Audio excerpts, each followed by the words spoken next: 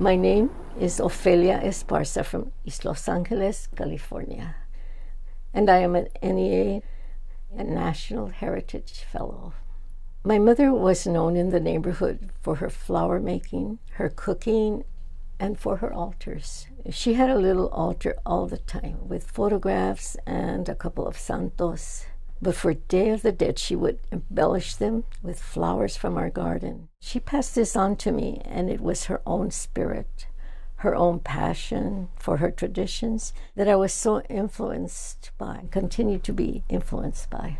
Dia de los Muertos is a traditional celebration honoring the dead, remembering those who have passed in our families, celebrating their life, and we prepare an altar, an ofrenda, with flowers, candles, food, incense, and of course their photograph. Dia de los Muertos takes place the 1st and 2nd of November. It is celebrated throughout Latin America. My tradition comes from Mexico, where my mother is from.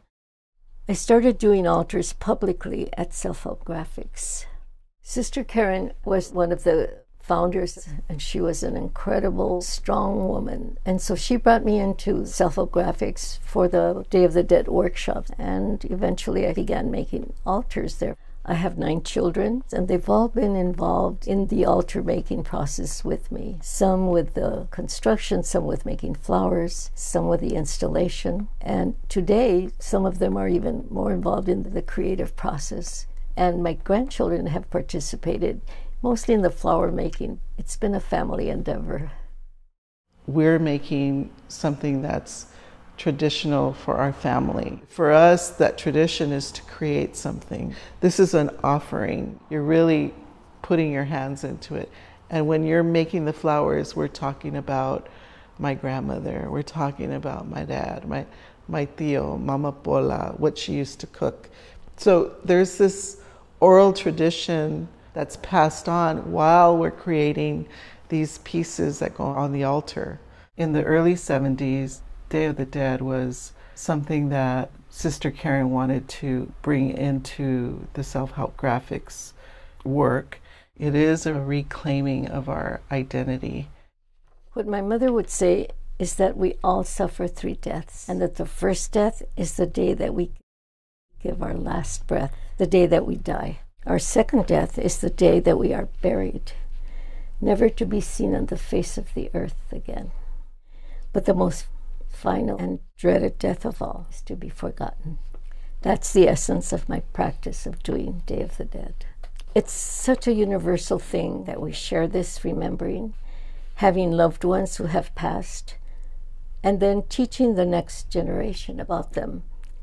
And as long as one person remembers, they live not only in our hearts, but in our memory. It makes my heart so happy that Ofelia Esparza received the award, because she's someone that we've worked with for about our 20 years of history at the Alliance for California Traditional Arts. For more people on a national scale to learn about the Dia de los Muertos as practiced by Doña Ofelia in her community of East LA, it's like coming to the source. She's a first-generation Mexican-American, reflecting her surroundings, and she's making something new. I love this process. That's the creative process of creating the altars, and also the satisfaction of saying, okay, we're honoring this person or these things as best we could. I like to have lots of things in it, but in the end, that it looks like they belong together, even though they look all scattered. In the altar at the Natural History Museum, there's many vignettes, and they could all stand alone as a little altar, but when you put them all together, they tell a story.